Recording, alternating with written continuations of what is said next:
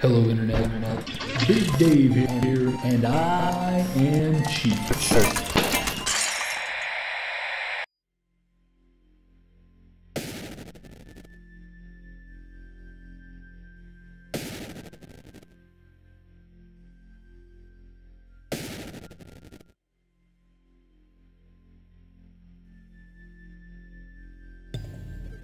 Hello, Internet. It's Big Dave here, and this is David. David comes to us from Andrew Armstrong of Fermenter Games, and Andrew describes David as a game about physics and enemies, a game about struggles and life, a game about David. At its core, David is a physics-based platforming boss fighter. Bit of a mouthful there. What is that? Well, probably best to show you as opposed to telling you. Yeah, this is David. He's our hero. He is a little box. Yeah, surrounded by a halo and being swarmed by a series of very small circle orb things. We'll talk about that in a moment. So behind these doors lie the bosses of David. These bosses are bigger than us. They are faster than us. They are stronger than us. But we have one advantage that they do not. We are David. So David is blessed with a few augments, a few powers, a few advantages in his battle against these bosses. And the first of which is this infinite jump. It's not a double jump, it's not a triple jump. It is an infinite jump. It's not quite flight, but it's nearly there. It's almost, shall we say, flapping? Right, let's move on from that. David is also blessed with a weapon. If you click inside of his halo, he can charge up and then shoot out a swarm of Technicolor bees. These bees will visit misery upon his opponents, and it is pretty much the only way you have to defeat most of the bosses in this game. So yeah, let's jump right in. Let's take a look at it. Kind of get you guys familiar with exactly what David is and why I think it's one of the most impressive mobile to PC games I've ever seen. So we can choose our difficulty. We've got OK or Very. You will see these little ticks, these little hash marks, these gray squares.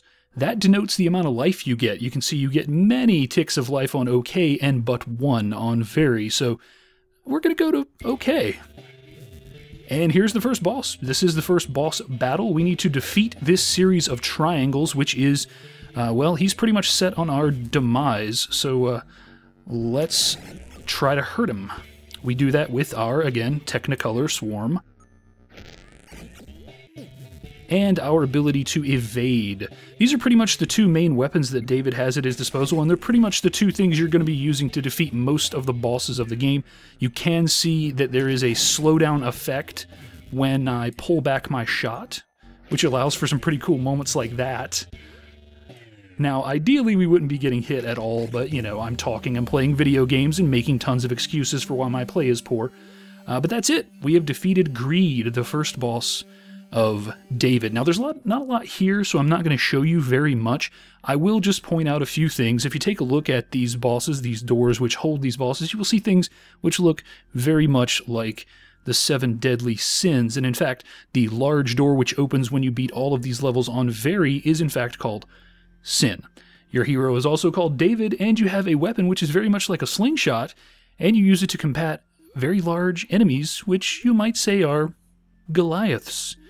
Yes, the religious symbolism is right at the surface with this one, and I think that it's actually a really nice thing to see someone using the medium of video games to express their religious views. I think it is a great thing about video games that they are versatile, and that they can do that. And I'm going to try to not get distracted and make my point while also surviving this boss battle. I think it's a really beautiful thing, and I'm really glad that we're seeing games like this. We're seeing games that are really expressing people's deepest held beliefs and sharing pieces of themselves. I mean, you don't just have to tell heartbreaking stories or heartwarming stories or spine-chilling stories inside of video games. You can also tell very personal tales about the things that color your worldview. And while I'm not exactly a Christian myself, I love seeing someone share their personal views and beliefs in the video game format. It's showing me that this format's really, it's maturing and it's really coming into its own. Much in the way that any other form of expression, whether it be film, writing, or, say, music or art, has indeed done over the last, thousands of years of human existence. So we're going to jump into the arena as we finish this video out. The arena is really cool. It holds a lot of the replay value of the game, I suppose. You can purchase upgrades. You will score points for defeating waves of enemies or individual enemies in waves. None of these enemies will be on the boss level, but they will be they'll be difficult because they're going to be fast, or they're going to shoot hard at you, shoot really fast projectiles. They're going to do things that will make your life miserable. So just because you're not fighting boss doesn't mean that you're in for an easy time here. So I have a few things unlocked here. I have some shields. I have some... oh, there we go. This little saw blade is great because it just kind of grinds up any enemy who comes near it, including this enemy, who would try to shoot me with his little... Oh, no, don't like that at all. Who would try to shoot me with his fast-moving projectiles were I not protected by that shield. You're going to see a little bit of that right here as he tries to do me in. So we're getting a point each time we defeat a cluster, basically. So these three little diamonds that are shooting at me are a cluster, and as I defeat those diamonds, I will score a point. And that point will add up my score, power-ups will drop, so forth and so on. It's an arena mode, but it really does add an interesting level of replayability to the game, and I really, really have enjoyed my time inside the arena. So there's really not a whole lot more to say about David. I would highly recommend this game. I have enjoyed my time playing David. It is available on the iOS, Windows, and Macintosh platforms. Seems like it was probably developed for all of those platforms kind of at once, so thought was put into how this game would perform on the PC, and it really shows.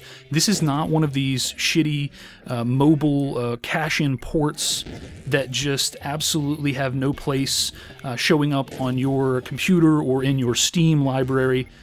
This is a game that really plays well regardless of platform, and let's grind these guys up right here. I love this power-up. I just love it. Come on, come get it. There you go. Couple more? You got something else for me? Come on. Nothing. You got nothing. So again, David, highly recommended. I think Andrew has done a great job with this game. The music is nice, fits the mood. The visuals are wonderful, minimalist, and great. And the content of the game, I think, it's great. It's really great to see someone sharing a message of what they consider to be an important religious message in the form of a game. And I think even if you're not a Christian, you can get some appreciation out of David, the story that it's trying to tell and what it's trying to offer here as it embodies the struggle of the biblical David in game format here.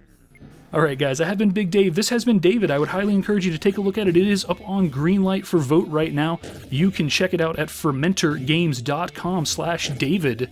I have been Big Dave, and until next time, take it easy.